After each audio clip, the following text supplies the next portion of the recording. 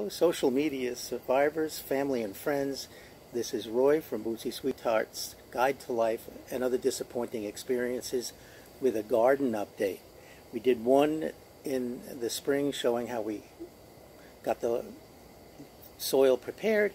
Then we did one at the beginning of June for our first planting. And now I want to show you a month later what this wonderfully small garden has produced. Mother Nature has been very, very kind to us.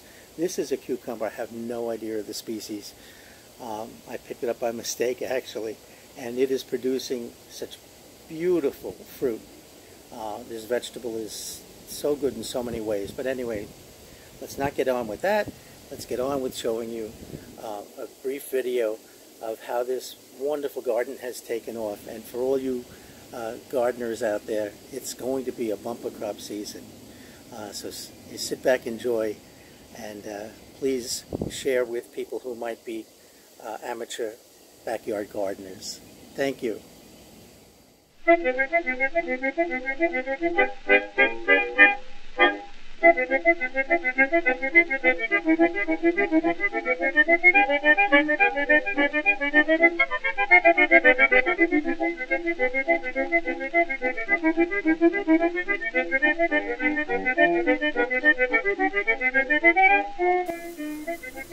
This is our backyard.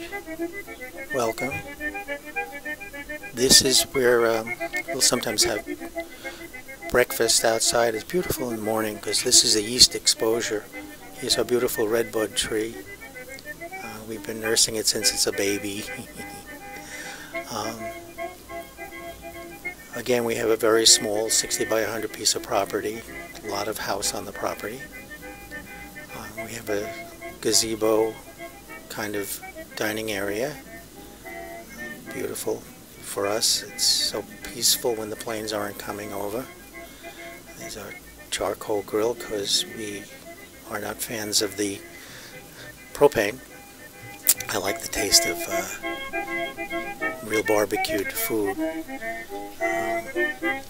We had been vacationing in Florida several years ago, and the motel had a unique fountain shaped in mushrooms, all copper, and I just said, I have to have this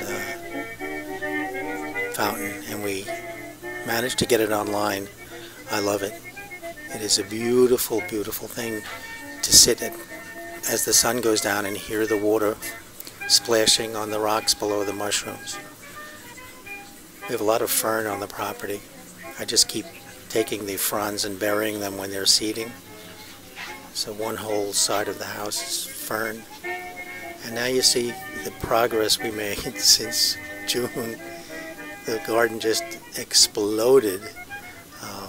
There we have tomatoes and peppers and zucchini. Although we did find the vine borer, and I don't know whether it attacked the zucchini plants. Here's a little gazebo in the back.